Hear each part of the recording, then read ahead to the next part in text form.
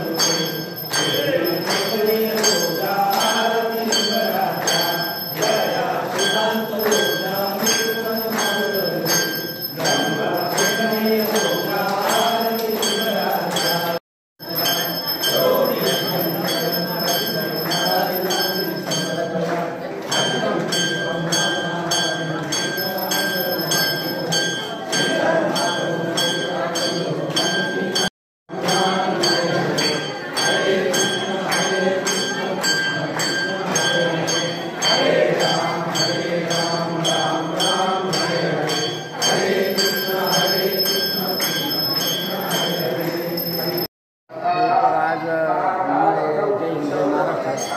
आज मडे गावातून आज बघा पालखीचं प्रस्थान होत आहे सकाळी सकाळी. तर आता आरतीचा कार्यक्रम सुरू होईल बघा आणि नंतर पालखीचं प्रस्थान होईल. हे बघा आता आरतीचा कार्यक्रम झालं बघा आता आणि थोड्यात आता पालखीचं आता एक प्रस्थान होईल. तर आता मी प्रस्थानाचा आपल्याला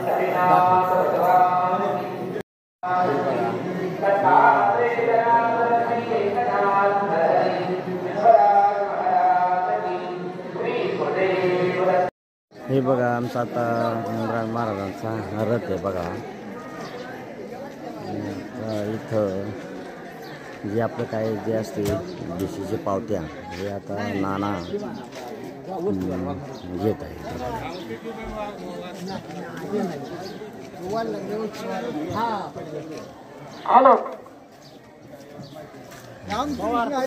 रामकृष्ण हरी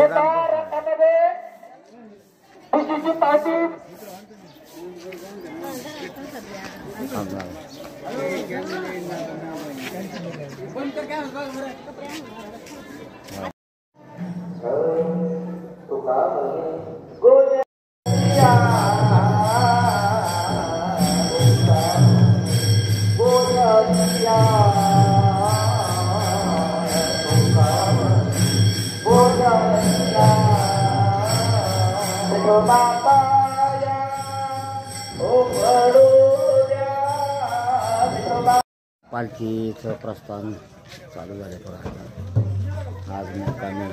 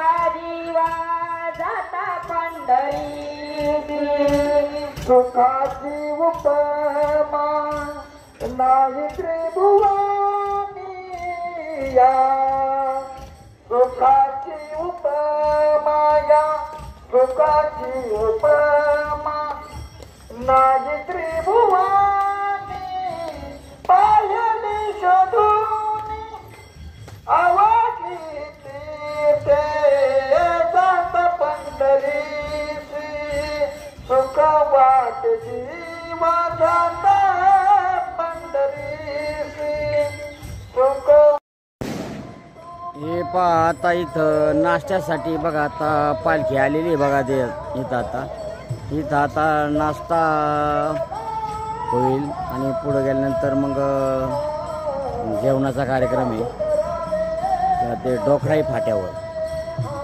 आता इथं बघा नाश्त्याचा कार्यक्रम.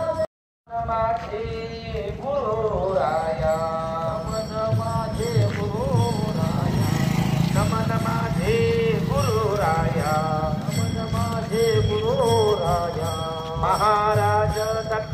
दत्तात्रया महाराज दत्तात्रया महाराज दत्तात्रया महाराज दत्तात्रया महाराज दत्तात्रया महाराज दत्तात्रया तुझी अवधूत मूर्ती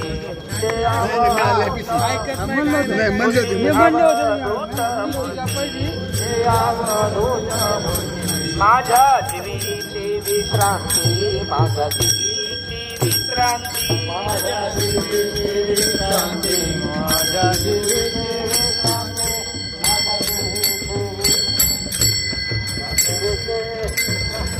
बहुत जन्माचे साकडे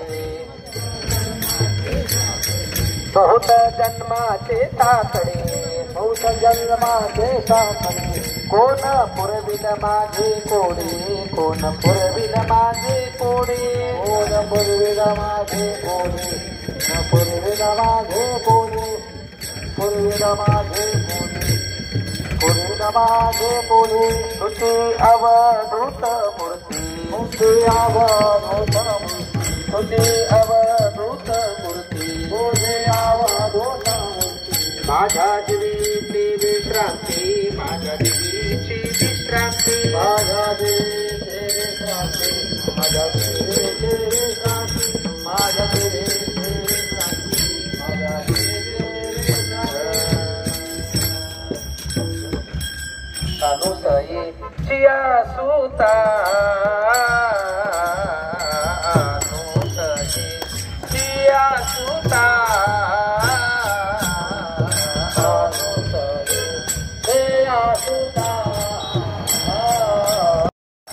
हे पहा इथे एक दत्त मंदिर आहे बघा भव्य असं.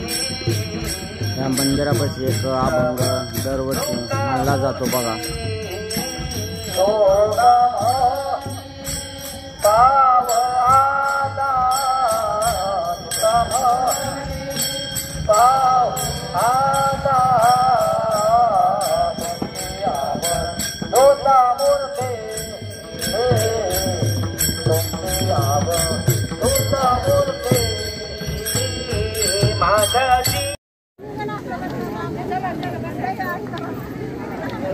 हरे राम राम राम हरे हरे. या दुःखासाठी वाटा झाला आला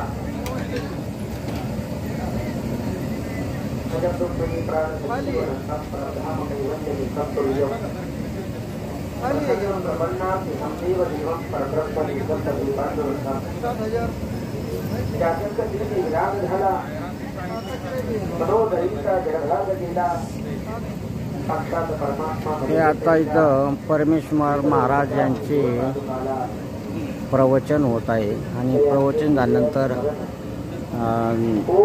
जेवणाचा कार्यक्रम होणार आहे पहा. संपूर्ण आता इथे वारकरी आता प्रवचनासाठी बसलेले.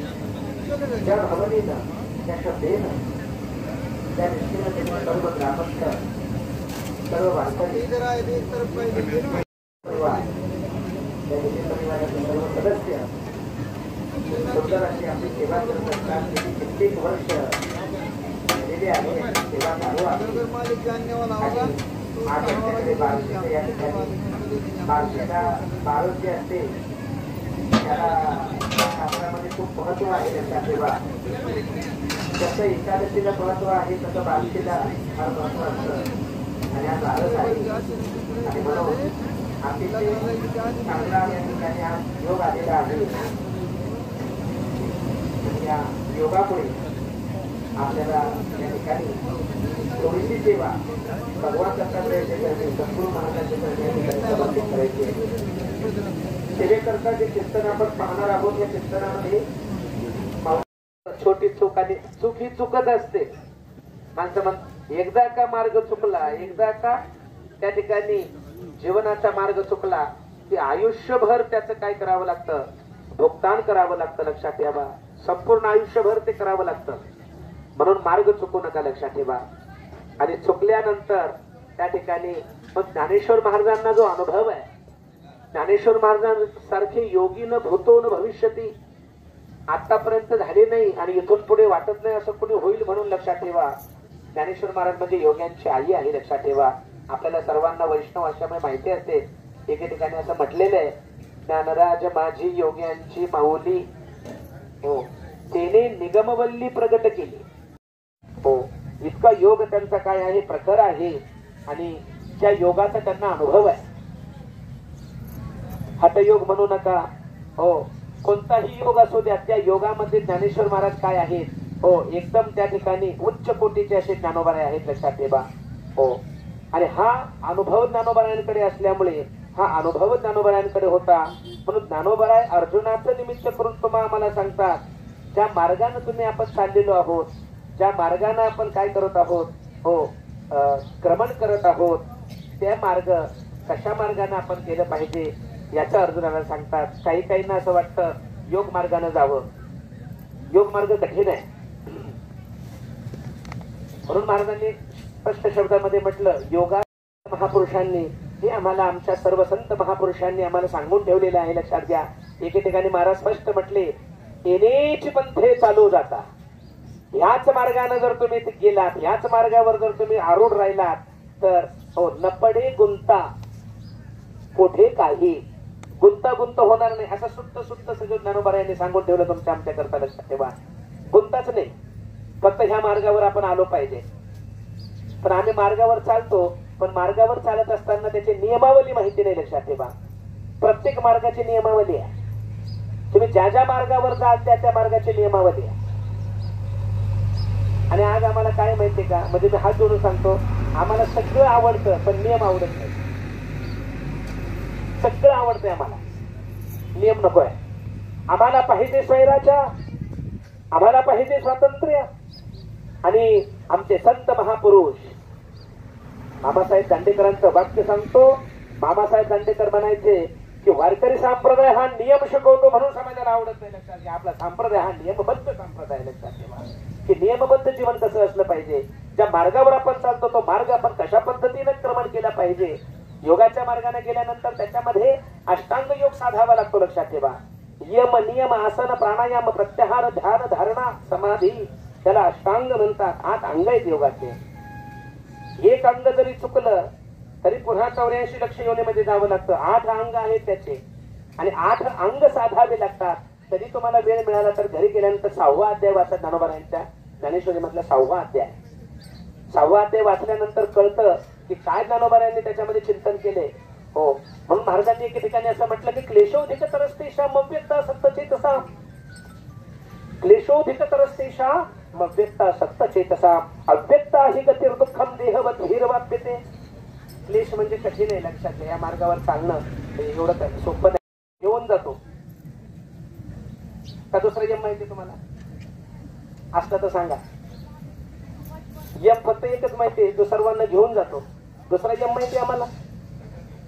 आणि ज्ञानोबारायांनी सांगितलं यम शब्दाचा अर्थ होतो इंद्रिय निग्रह. यम शब्दाचा अर्थ ज्ञानेश्वरीने सांगितलं इंद्रिय निग्रह. इंद्रिय निग्रह करावा लागतो योग साधण्याकरता. इंद्रिय निग्रह, इंद्रियांवर निग्रह ठेवावा लागतो. लक्षात ठेवा. हो म्हणून इंद्रिय निग्रह कठीण आहे. मन बुद्धी या सर्व गोष्टी या कठीण आहेत. लक्षात ठेवा. मग इंद्रिय लक्षात ठेवा.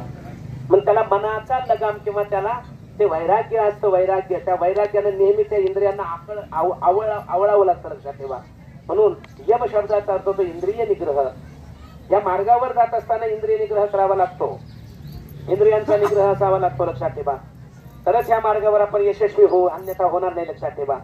त्या मार्गावर जात असताना यम हे पहिला सांगितलं यम इंद्रिय निग्रह. त्या इंद्रिय निग्रहामध्ये सुद्धा आंतर इंद्रिय निग्रह आहे, बाह्येंद्रिय निग्रह आहे. काही आंतर इंद्रिय निग्रह म्हणजे इंद्रिय असतात, काही बाह्येंद्रिय असतात.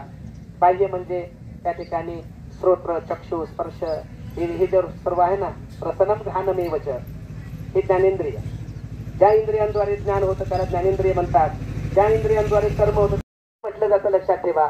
शास्त्रामध्ये 2 प्रकारचं असतं. लक्षात ठेवा. हो याच्यामध्ये प्रवृत्त होण्याकरता असं म्हणावं लागतं यारे यारे लहान थोर सर्वांनी येण्याकरता. पण ह्या मार्गावर आल्यानंतर फार कठीण आहे. लक्षात ठेवा. नियमाचं पालन करणं जमलं तरच तो सिद्धीला जाऊ शकतो, नाही तर सिद्धीला जाऊ शकत नाही. लक्षात ठेवा. हो तुकाराम महाराजांचे शब्द आहे. तुका भजन ती ओंगळवाणी. हो ज्या पद्धतीने करायला पाहिजे त्या पद्धतीने जर नसेल तर मग ते काही तिथपर्यंत जात नाही. असे शब्द माझ्या गुरु तुकोबारायांचे ज्ञानोबारायांचे शब्द आहेत. तलवारीच्या धारेवर सारखी कसरत असते, लक्षात ठेवा. हो, म्हणून ह्या मार्गावर चालत असताना नियमांचं पालन करावं लागतं. नियम काय आहे त्याचे? नियम सोपे आहे, पण नियम आपल्याला आवडत नसल्यामुळे गोंधळ होतो, लक्षात ठेवा. म्हणून ज्ञानेश्वर महाराजांनी त्या श्लोकामध्ये ह्या ओवीमध्ये अर्जुनाला नियम सांगितले. त्या मार्गावर जात असताना नियमाचं पालन कर. नियम काय आहेत? याचे नियम असे आहेत की रस्त्यानं जात असताना आपल्या पाय कोणाच्या पायाला लागू नये. माझं म्हणतात त्याला काय होतंय? अरे ते चप्पल तुटते त्याला काय होते म्हणजे काय? परत कुठं दुकानं भेटत नाही, त्या पायाची चप्पल भेटत नाही. म्हणजे पायाचा जो नंबर आहे, आपल्या पायाच्या नंबरची चप्पल भेटत नाही. हो, सारखं पाय चालताना पण त्याच्या पायावर टाकीतच पट्ट्या, त्याशिवाय त्याला चालताच येत नाही. नियम आहे आता, नियम. हो, मही पत्र ते केवडे रावी चालवी आपुल्या पाडे तैसा मी एक पतित परी तुझा मुद्रांकित. ही मुद्रा आहे, लक्षात ठेवा. जशी मुद्रा असते ना, त्या मुद्रेवर संपूर्ण राजव्यवहार चालतो, तशी ही पताका म्हणजे आपल्या वारकरी संप्रदायाची मुद्रा आहे, लक्षात ठेवा. ज्या मुद्रेच्या द्वारे आपल्याला काय असतो, हा धर्मदंड आहे, लक्षात ठेवा. धर्मदंड कळतो का? आपल्याला दंडच माहिती नाही, मग धर्म कशाचा आणि काय कशाचं. हो, ही धर्मध्वजा, धर्मध्वज त्याला म्हटलं जातं, लक्षात ठेवा. ही पताका म्हणजे सामान्य नाही, हा धर्मध्वज आहे.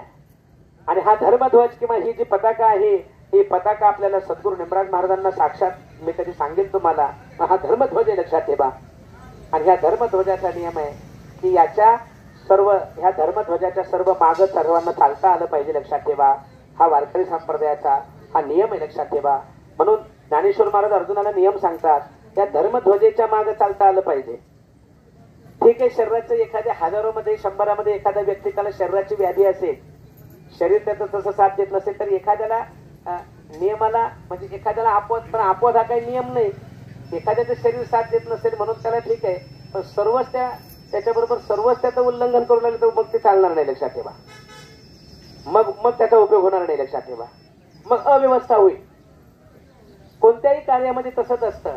तुमच्या कौटुंबिक कुटुंबामध्ये, घरामध्ये सुद्धा हो, सर्वांनी दोरीमध्ये राहिलं, एक दोन गेले तर पिकाचं, पण सर्वच दोरीच्या बाहेर गेल्यानंतर मग काय राहतंय कुटुंब? वाताहात लागेल, वाताहात. हो, एखादा गेला तर त्याला ओळंबा कळतो का? ओळंबा नाही कळत. वा वा, आपलं सगळं काय पाहिजे, लक्षात ठेवा. एखादा तर त्याला आणता येईल, पण सगळेच तिकडे गेल्यानंतर काय कोणी कुणाला आवरायचंय? महाराज, धर्माचं बंधन जोपर्यंत नाही तोपर्यंत हा समाज आवळू शकत नाही, लक्षात ठेवा. धर्माचं बंधन असावं लागतं, लक्षात ठेवा. स्वचं बंधन असावं लागतं. धर्मध्वज आहे, लक्षात ठेवा. हा धर्मध्वज, आणि या धर्मध्वजाच्या मागे आपल्याला सर्वांना चालता आलं पाहिजे आणि एका लाईनीमध्ये चालता आलं पाहिजे. आता नियम आहे, लक्षात ठेवा. म्हणून अर्जुनाला नियम सांगतात भगवान ज्ञानेश्वर महाराज. तर कुणाला काही म्हटलं, कुणाला काही सांगितलं की वाईट वाटतं. काय होतं आपल्याला? प्रत्येकाचा मानवी स्वभाव आहे, लक्षात ठेवा. पण हे आपलं नाहीये, ज्ञानोबारायांनी स्वतः सांगितलेले, लक्षात ठेवा. अर्जुनाला प्रत्येकाने ह्या नियमाचं पालन केलं पाहिजे, त्यात पता पाहिजे. सगळ्यांचं झाले म्हणजे सगळ्यांनी बरोबर उठायचं, सगळ्यांनी बरोबर, हा नियम आहे. त्याचं वाईट आपल्याला घरी काय लागले, घरी हा कधी एकत्र बसलाच नाही, नुसतं घर त्याला मला ते आवडत नाही आपल्या त्याला, मी काही सांगणार नाही तुम्हाला.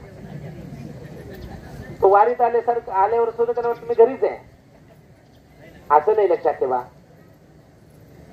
त्याला सगळ्यांनी ते येऊस तर थांबलं पाहिजे, लक्षात ठेवा. आणि मग सगळ्यांनी बरोबर एकदा पुंडलिक वर्त झाले की मग सर्वांनी बसलं पाहिजे. आणि मग जरी एखाद्याचं लवकर होत असेल तरी त्यानं पुढच्याचं होईपर्यंत थोडं 2 मिनिटं थांबलं पाहिजे. पुढे जाऊन तरी आता आपल्याला हेच काम करायचंय. अजून किती दिवस? माणसं दिवस विसरली, एवढा आनंद आहे महाराज, लक्षात नाही. हो, दिवस अजून आपल्या किती मस्त आनंद चालले, लक्षात ठेवा. आणि अजून उरलेले दिवस आपल्याला हेच काम करायचंय, हेच काम आपल्याला सर्वांना करायचं. मग नियमामध्ये राहिलं पाहिजे, लक्षात ठेवा. आणि पुढे जास्त जाऊन सुद्धा करमत नाही. जोपर्यंत देव येत नाही ना तोपर्यंत करमत नाही. पुढे त्याला असं पुढे तर त्याला पुढे करमत पुढं जोपर्यंत देव येत नाही तोपर्यंत करमत नाही, लक्षात ठेवा. मग पुढे जाऊन तरी आपल्याला काय करायचंय? तुम्ही आम्ही खेळी गदा रोळी आनंदे. आणि या ठिकाणी लक्षात ठेवा, आपण जर सर्व ह्या अशा लाईनीमध्ये, ह्या सर्व याच्यामध्ये वारीमध्ये चालता म्हणजे तुम्ही वारीमध्ये सेवा करता म्हणजे तुम्हाला हात जोडून सांगतो, तुम्ही वारीमध्ये जी सेवा करता ती वारीची सेवा नाही, लक्षात ठेवा, ती निमराज महाराजांची सेवा आहे. हो, निमराज महाराजांना पाहिल्यानंतर आनंद वाटतो, आपल्या भक्ती महाराजांची सेवा आहे, लक्षात ठेवा. सद्गुरू महाराजांची सेवा आहे, लक्षात ठेवा. आपण जे काही करतो ते महाराजांची सेवा आहे, लक्षात ठेवा. आणि महाराजांना त्यामध्ये काय होतो लक्षात ठेवा, आनंद होत असतो, लक्षात ठेवा. म्हणून ज्ञानेश्वर महाराज अर्जुनाला सांगतात नियम, यम नियम, नियम सांगतात. आणि हे नियम, या नियमाचं पालन आपण रस्त्याने सर्वांनी केलं पाहिजे, लक्षात ठेवा. नवे असतील, जुने असतील. आणि जुने काही नव्यांना म्हणतात त्याला काय होते, असं म्हणू नका, तो तुम्ही खूप वर्षाचा आहे, मला अरे काय खूप वर्षाचं कशाचं काय, तुला काय माहिती रे. मग त्याला बिघडून ठेवायचं काम करायचं, म्हणजे पुढच्या वर्षी तो त्याच्या चालीने चालला पाहिजे, असं त्याला शिकवू नका. हो, असं कोणी कोणाला शिकवू नका, लक्षात ठेवा. इथं आमचं रक्त आम्ही ओतू, लक्षात ठेवा. हो, रक्त ओतून आपला परमार्थ चालू, लक्षात ठेवा. म्हणून नव्यांनी जुन्यांना बिघडवण्याचं काम करू नका, लक्षात ठेवा. ही हात जोडून सर्वांना विनंती आहे. आणि म्हणून ही सेवा महाराजांची, लक्षात ठेवा, ही संधी आहे आपल्याला, ईश्वरानं दिलेली ही संधी, लक्षात ठेवा. निमराज महाराजांना तुम्हाला मला दिलेली ही संधी आहे. आणि दिवस जायला वेळ लागत नाही, लक्षात ठेवा. सुखाचे दिवस असे जातात, सुखाचे दिवस, लक्षात ठेवा. गेले 4 दिवस गेले, लक्षात ठेवा. सुखाचे दिवस जात वर्षानुवर्ष सुखाचे निघून जातात. आणि दुःखाचा क्षण ना क्षण मोजावा लागतो, लक्षात ठेवा. दुःख जात नसतं, लक्षात ठेवा. आणि सुखाचे वर्षानुवर्ष निघून जातात. म्हणून मायबाप हो, नियम सांगतात अर्जुनाला भगवान ज्ञानेश्वर महाराज. नियम, आसन. आसन म्हणजे जागेवर बसता आलं पाहिजे. हो, त्याला आसन म्हणता. आसन सिद्धी, हात जोडून सांगतो. इथं भरपूर वारकरी आहेत ज्याला मंत्र सिद्धी करायची ना, त्याला मंत्राची सिद्धी करायची ना.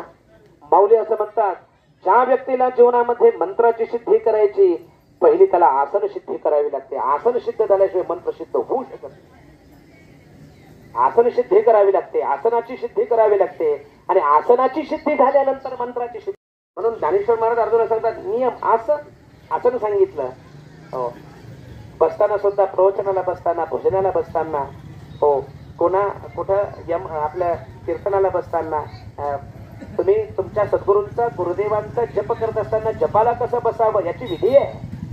हो, ही विधी सुद्धा आम्हाला सांगितली. म्हणून अर्जुनाला सांगतात आसन. आसन आपल्याला सिद्ध करता आलं पाहिजे. आसन सिद्धी तरच मंत्रसिद्धी होते.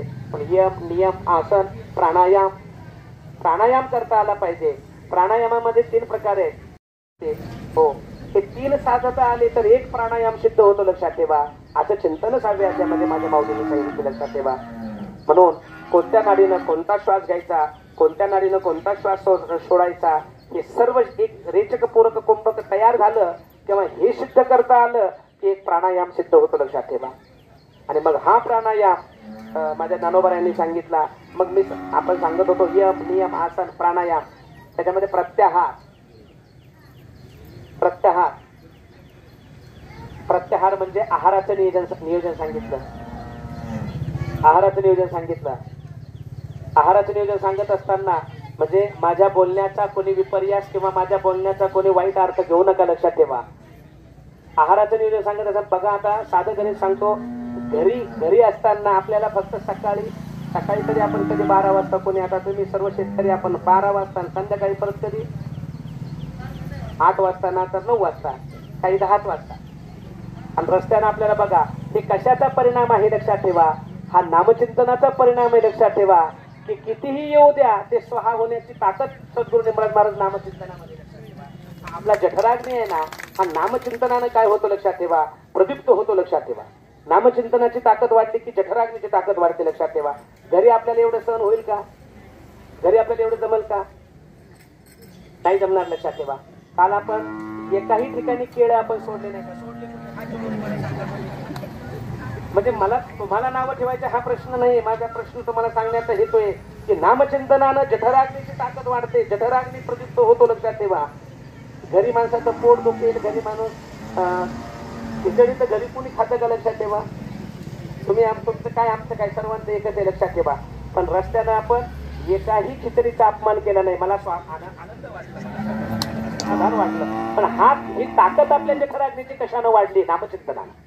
ही नामचिंतनाची ताकद आहे, लक्षात ठेवा. ही ताकद दुसरी कशाची नाही, लक्षात ठेवा. आहाराचं सांगितलं मी, ही श्लोकातलं सांगतोय, लक्षात ठेवा. यम नियम आसन प्राणायाम प्रत्याहार आहाराचं सांगत असताना सुद्धा त्याला शास्त्रामध्ये सांगितलं. आणि ही ताकद प्राणायामाची आहे, लक्षात ठेवा. सर्व विषय सोडले, घर सोडलं, आपण सर्व सोडून आपण या ठिकाणी कशावर आलो आहोत, लक्षात या मार्गावर आलेलो आहोत, लक्षात ठेवा. सोपं आहे का? 15 दिवस त्याग करणं एवढं सोपं नाही, लक्षात ठेवा. तुम्ही सर्वांवर त्याग करून तुम्ही सर्वजण निघालेले आहात. मग ज्या ध्येयासाठी तुम्ही आम्ही निघालेलो आहोत त्या ध्येयापर्यंत जाण्याकरता थोडस त्या ठिकाणी नियमांचं पालन करावं लागेल, लक्षात ठेवा. थोडस त्या ठिकाणी शास्त्राचं काय आहे, जे चिंतन आहे ते आम्हाला साध्य करावं लागेल, लक्षात ठेवा. नाहीतर मग अशी वारी जर नाही झाली तर मग ती व्यर्थ होईल, लक्षात ठेवा. वायाला जाईल, बरं मग वायाला जाईल. आणि वायाला गेलेली वस्तू कामाला येत नाही, लक्षात ठेवा. म्हणून वायाला जाऊ देऊ नका, लक्षात ठेवा. वायाला अजिबात जाऊ देऊ नका, लक्षात ठेवा. म्हणून थोडा राग आला तरी चालेल, थोडं तुम्हाला वाईट वाटलं तरी चालेल, लक्षात ठेवा. पण नियमांचं पालन करा, ही तुम्हाला सर्वांना हात जोडून विनंती आहे, लक्षात ठेवा. हो, जोडून या, हो कर, हात जोडून तुम्हाला कर जोडून विनवितो तुम्हा, हात जोडून तुम्हाला विनंती, लक्षात ठेवा. आणि म्हणून या ठिकाणी अर्जुनाचं निमित्त करून हा मार्ग अर्जुनाला सांगतात. म्हणून महाराज म्हणतात, निघाले ग सुभटा तया दुःखाचा वाटा. मग दुःख वाट्याला येईल, मग दुःख वाट्याला येऊ देऊ नका, लक्षात ठेवा. दुःख कोणाला आवडतं, लक्षात ठेवा. आवडतं दुःख कोणाला नाही आवडत, लक्षात ठेवा. मग दुःख वाट्याला येऊ देऊ नका, लक्षात ठेवा. हो, दुःख वाईट असतं, लक्षात ठेवा. जशी गरिबी वाईट असते ना, तसं दुःख वाईट असतं, लक्षात ठेवा. दुःख वाट्याला येऊ देऊ नका, लक्षात ठेवा. म्हणून या ठिकाणी चांगल्या मार्गावर आपण आरूढ झालेलो आहोत, चांगल्या मार्गावर आपण काय आहोत, सद्गुरू महाराजांच्या कृपेनं. पण त्याच मार्गाचं काय करायचं, आपण पालन करायचं, नियमांचं पालन करायचं आणि सर्व गोष्टींचं पालन तुम्ही आम्ही करायचं, लक्षात ठेवा. आणि मग इकडं आल्यानंतर मग महाराज म्हटले, मग बाकीचं मी पाहून घेतो, महाराज म्हटले. हो, संसार जे संसारामधलं महाराज म्हटले, मग हे तुम्ही काही पाहू नका, महाराज म्हटले मी पाहतो. मग भव सागर तरता कार्य करीत असा चिंता पहिलो भागाता कटी कर ठेवून या. मग ही चिंता तुम्ही आम्ही करायची गरजच नाही, लक्षात ठेवा. त्याचे पायी घाला मिठी, त्याचे पायी घाला मिठी, बोल नेगे जगजेठी भावा एकासाठी घालावा हे आपुला. मग त्यानं ती जबाबदारी, परमात्म्यानं ती जबाबदारी, तुमची माझी जीवाची जबाबदारी परमात्म्याने घेतलेली, लक्षात ठेवा. त्यानं असं कोणाचा त्याग नाही केलेला, प्रत्येकाची जबाबदारी त्यांनी घेतलेली, लक्षात ठेवा. मग सुखे करावा संसार, तुम्ही सुखानं करा, पण तुम्ही सर्वस्वानं मला काय करा, सर्वस्वानं तुम्ही मला काय करा, मन अर्पण करा, सर्वस्वानं काय करा, मला सर्व अर्पण करा, लक्षात ठेवा. आणि म्हणून तुम्ही मग बाकी हे करत असला तरी मग मी तुमची त्याची चिंता करतो, असं भगवंताचं म्हणणं आहे. म्हणून अर्जुनावर विशेष प्रेम होतं भगवंताचं किंवा ज्ञानेश्वर महाराजांचं. विशेष प्रेम असल्यामुळे ज्ञानेश्वर महाराजांना सु म्हणजे सु हा उपसर्ग आहे. अर्जुनासारखा धनुर्धारी नव्हता, अर्जुनासारखा भक्त नव्हता, लक्षात ठेवा. हो, सुभटा म्हणजे भक्त नव्हता अर्जुनासारखा, शूर नव्हता, वीर नव्हता अर्जुनासारखा कोणी, लक्षात ठेवा. अर्जुनाचा रोम ना रोम श्रीकृष्ण जय कृष्ण म्हणत होता. अर्जुनाला जर वाईट वाटलं तर देवाला बरं वाटत नव्हतं, लक्षात ठेवा. ज्ञानेश्वरीमध्ये ओवी सांगतो तुम्हाला, हा रोसे तरी महाराज हा कोपी तरी निवांतच आहे, रोसे तरी बुधावतच आहे. अर्जुन रागवला तरी भगवंत शांत बसायचे. हा कोपी तरी निवांतच आहे, रोसे तरी बुधावतच आहे. रोसला तर त्याला समजावून सांगायचे, नवल पिसे लागले आहे, लाभ हो हानी हो काही हो, पण भगवंताचं स्मरण आपल्या मुखातून कमी होता कामा नये, लक्षात ठेवा. भगवंताचं हरिस्मरण सर्व विपत्ती विमोक्षणम, भगवंताचं स्मरण सर्व विपत्ती म्हणजे सर्व संकटाचं काय निवारण करणारं असतं, लक्षात ठेवा. भगवंताचं स्मरण कधीही सोडू नका, लक्षात ठेवा. काही झालं, किती संकट आले तरी भगवंताचं आपल्या वाणीतलं स्मरण सोडू नका. मग भगवान काय करतात, त्याचा मार्ग प्रशस्त करतात, लक्षात ठेवा. त्या व्यक्तीचा मार्ग, त्या साधकाचा मार्ग परमात्मा काय करतात, प्रशस्त करतात. म्हणून तुमचा आमचा मार्ग हा प्रशस्त हो, ही सद्गुरू महाराजांच्या चरणी प्रार्थना करायची. आणि या ठिकाणी सद्गुरू महाराजांच्या चरणी हे सर्व वारकऱ्यांच्या वतीनं, सर्व ग्रामस्थांच्या वतीनं आणि सर्व असणारा आमचा मढेवडगाव ग्रामस्थ हा परिवार, मस्त या ठिकाणी सर्व परिवार आहे, या ठिकाणी सर्वांच्या वतीनं या ठिकाणी अशी प्रार्थना भगवंताला करायची. आणि म्हणून या ठिकाणी झालेली सेवा प्रभू पांडुरंगाच्या चरणी, सद्गुरू निमराज महाराजांच्या चरणी, आणि हे मढेश्वर भगवान शंकर आहेत, त्या भगवान शंकरांच्या चरणी भगवान शंकरांसारखं दैवत आपल्याला लाभलं. लक्षात ठेवा. मढे वडगाव म्हणजे इथं मोठं भगवंताचं प्राचीन स्थान आहे. लक्षात ठेवा. हो, इतकी प्राचीन परंपरा ह्या गावाला आहे. लक्षात ठेवा. आणि म्हणून भगवान शंकराची ही भूमी आहे. लक्षात ठेवा. आणि म्हणून या ठिकाणी भगवान शंकर, हो ना, आदिगुरु शंकरा लागोनी शिष्य परंपरा, आणि ही ज्ञानाची किंवा ही ज्ञानाची जी आहे आपल्या वारकरी संप्रदाय पहिले वारकरी भगवान शंकर आहेत. लक्षात ठेवा. भगवान शंकराचं ना आपलं फार अभिन्न असं नातं आहे. लक्षात ठेवा. तुम्ही जर कधी ज्ञानेश्वरीचं चिंतन वाचलं तर ज्ञानेश्वरीचं चिंतन सांगत असताना एक ओवी तुम्हाला जाता जाता सांगतो. पाऊले असं म्हणतात, क्षीर सिंधूच्या परिसर या मढेश्वराच्या चरणी या ही सेवा समर्पित करायची आणि या ठिकाणी सेवेला पूर्णविराम द्यायचा. पुंडलिक वरद हरी विठ्ठल श्री ज्ञानदेव तुका. बारस सोडण्याचा बघायचं मढेगाड वडगावमध्ये आज जात आहे. बारस सोडून आता पालखी पुढं मार्गस्थ होणार आहे. बघा ह्या महिला बघा, आता पहिल्या महिलांची पंगत बसली, नंतर पुरुषांची बसली. बघा भाषा कार्यक्रम उत्कृष्ट असा कार्यक्रम आहे. बघा इथं पुरी भाजी भात वरण असं ॲटम आहे. बघा जेवणासाठी इथं आता महिलांचं पहिले उपस्थिती बघा जेवणाची.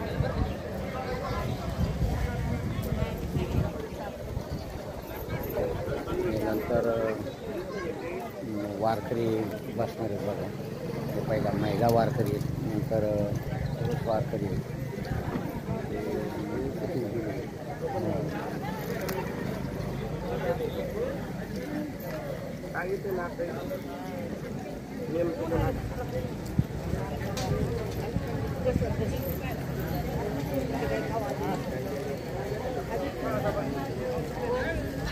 महिला वारकरी प्रथम जेवायला बारस सोडायला बसले. बघा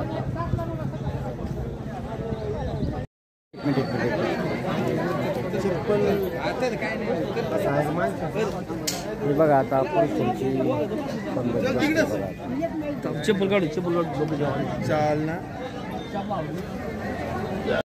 करून आता मी मढे वडगावातून प्रस्थान झाले. बघा आता आणि आता दिंडी आता बघा निघाली. बघा इथं माऊली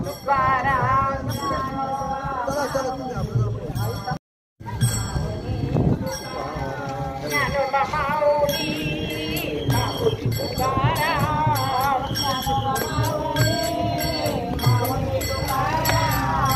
ज्ञानोबा माऊली, माऊली तुकाराम, ज्ञानोबा माऊली, माऊली तुकाराम, ज्ञानोबा माऊली, माऊली तुकाराम,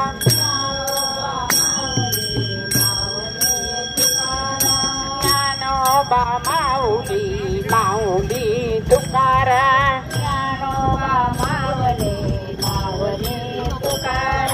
ज्ञानोबा माऊली, माऊली तुकाराम, ज्ञानोबा माऊली, माऊली तुकाराम, ज्ञानोबा माऊली, माऊली तुकाराम, ज्ञानोबा माऊली, माऊली तुकाराम, ज्ञानोबा माऊली, माऊली तुकाराम, ज्ञानोबा माऊली, माऊली तुकाराम, ज्ञानोबा माऊली, माऊली तुकाराम, ज्ञानोबा माऊली, माऊली तुकाराम, ज्ञानोबा माऊली,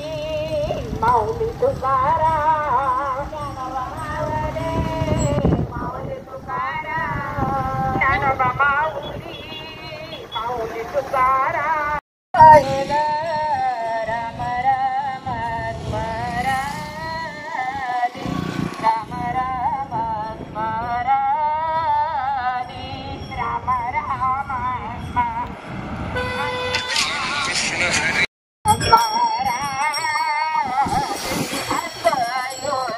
मानवदे अपाय मानवदे गणिले प्रथाय दत्ताने ते आकारा प्रथाय